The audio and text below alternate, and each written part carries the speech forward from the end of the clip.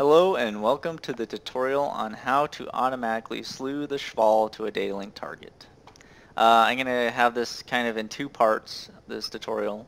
The first part I'm going to do this slewing technique with an AI given data link target, and the second it's going to be a manually data link target. And I'm going to show you the difference basically in the accuracy that you get. So the sources of data link targets, ones that you put manually and from other players online that are wingmen. When you're in a mission, for example, the mission I'm in right now, it's the Georgian oil campaign. It's mission number 1. You're given 1 wingman. So if I send my wingman and he gives me data link targets, the targets he's going to send me are not going to be 100% accurate. So the coordinates that I get for the data link target, if you're to center on them 100%, most likely you're not going to see a target right in the center of your SHKVAL. But if you were to set a data link target yourself, or another player set a target by locking a target, when you do this technique of slewing your SHKVAL to it, you'll be looking right at the target and you'll be ready to lock them. Sometimes you might have to move your SHKVAL around a little bit just to get a better lock, because it's set based on your point of view when you set it. So like if it's setting a GPS coordinate, not a target coordinate, and I'll cover it a little bit later in this tutorial. So right now I'm hovering out here just a couple, probably 4 or 5 kilometers outside of a target area where there's some stuff going down. And I'm going to send my second wingman, or my only wingman, out to do a reconnaissance for 2 kilometers. And when he finds a target, he's going to report it to me, and then when he starts sending the data link information, an audible alarm will alarm, and there'll be some text that displays here saying receive data link target. The target type and wingman 2 will start blinking. So if the target is okay, so he's about to send me some information. So he's found armor, so we'll see a diamond blinking, and wingman 2 will start blinking. So he just found a target right here, and he's blinking. Same thing up here. Diamond blinking, 2's blinking. So he's going to send me another armored target. So this will go away, and it just went away, and now he's sending me this information. So the thing about this is the data link information, when you're receiving it, it comes in as like a stack or a queue. You don't have to actively be receiving this into your ABRIS. You can wait until he's done scouting, and then you can just receive it all, basically. So he found an air defense. He's going to send me air defense. So these aren't integrated into my ABRIS yet, so I need to actually receive this information. So the first thing he's sending me is the air defense. So if I look up here, the air defense light's blinking and wingman 2's blinking, and all I gotta do is click send to memory. So I sent that to my ABRIS, and now the tank is blinking and 2's blinking. And if I look down here, there's the air defense. It's solid now, and here's this tank that was selected last. So if I click send to memory again, now he's solid, and we have that first tank he found is blinking. I'm going to do that one more time, and it should not blink anymore. So now I have some targets to work with. I'm going to use the closer tank, tank number 2, and also Glad's tank number 2, because then I can demonstrate how to cycle through targets also. So basically, to select a target on your ABRIS, you will just cycle through the type of target it is. So we have 2 tanks out there, so if I click it once, it'll select the first tank. It'll select the diamond with a 1 with it. If I click it again, this button, it'll select the diamond with the 2 in it, and if I click it a third time, it'll select the diamond with a 3 with it if we're there. So if I look here, I clicked it once, diamond with a 1, and it's blinking. We want diamond with a 2. So I'm going to click it again. Diamond with the 2 is blinking. So I've selected the target.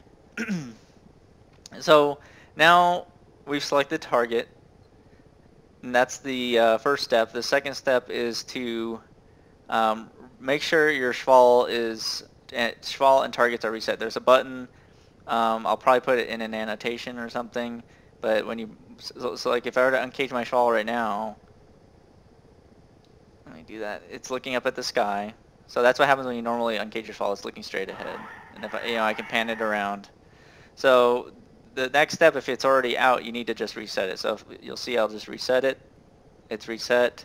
I have the tapes and everything back. That's the next step. And if you don't do it at this point after you selected the target, I've had it kind of screw up on me. So like if I were to reset it and then select the target, it wouldn't always automatically slew. I'd have to reset it again and then do the next step. Which the next step is after you've reset your SHKVAL. So first step is you select your target, reset your SHKVAL. And the third step is click this Data Link Ingress button right here. And when I click it, the number 1 will go away and Data Link Ingress will be lit. So that target is set now. So if I were to uncage my SHKVAL now, it automatically slews to the coordinates of that data link point. And as you can see, there's no tank there. And this tank running around I think is part of the mission. They're my allies pushing up down this road. So this isn't the tank he's talking about. Actually, I can see the tank, which is right here in this corner. So if I were to turn on my laser, which it is, and laze this, you'll see, if I can get a good view here, you'll see I'm looking right at the center of that data link point.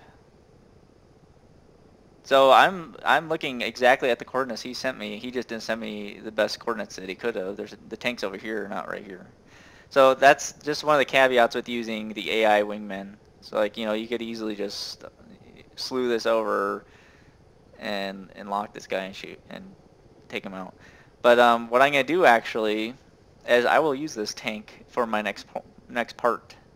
So I will demonstrate. Also, actually, another thing I'll show is if I were to, so when I uncage my SHKVAL, it went like right here on the. When I uncaged my SHKVAL, it was at this point. So if I reset it and were to uncage it again, it'll go right back to that point. It'll always go back to that point. Because the reason it's doing it is because this is still active. If I were to click this and reset my SHKVAL and uncage it, it's going to be pointing at the sky. So while you have that data link, once you get that set up and you have that data link ingress button pushed, it's active, you'll be able to consistently send your SHKVAL to a target area. So what I'm going to do now is I'm going to reset this, and I'm going to delete this. Actually, I'm going to select that tank again, download Ingress, and then uncage my SHKVAL, and then back up those points, and I'm going to designate this tank as a target. So what I'm going to do is I'm going to lock on the base of them, because basically you're locking onto coordinates. I'm going to lock on the base. So I'm locked on, and this is how you enter a data link coordinate of a vehicle. I could just as easily set a point on the ground. He doesn't have to be locked. Like I could point just in front of him, but I like to just for purposes just to have them locked when I do this, because sometimes you'll drift around if you're not in a hover, and while you're doing all this entering a data link point, your little box here might drift off to the side a little bit and it won't be as accurate. So I'm going to deselect this, and basically to enter a data link point, I'm going to here, let me zoom in my map a little bit. I'm going to hit the tank button and click send to memory, and that just created a new data link target. So it created data link target number 3. So here we go. I've created a new data link target. It looks like they're right on top of each other, which they almost are. And if I were to reset this and select 1, 2, 3, download Ingress, and make sure I'm reset before I do this. So I click my reset button, enslave it, or uncage it, I should say. So there's an example of sometimes this gets a little finicky. There we go. Yeah, you might have to reset your. I've just noticed this. Sometimes you might have to reset your vol a couple times. So as you can see, it went right to the tank. So if I were to reset this again and uncage it again, it'll go right back on the tank. So if I were to, one thing is like, you know, let's say you're 10 kilometers out and you see these tanks and there's some anti-air or something. You probably want to do like you know, you run up, you shoot a missile, and you go away. You turn around. You might want to do attack runs instead of just be hovering in one spot shooting targets.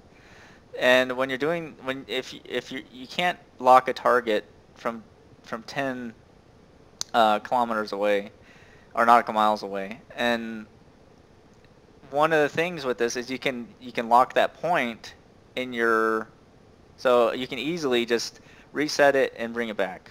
You can easily just switch between these just by resetting your SHKVAL and bring it back. So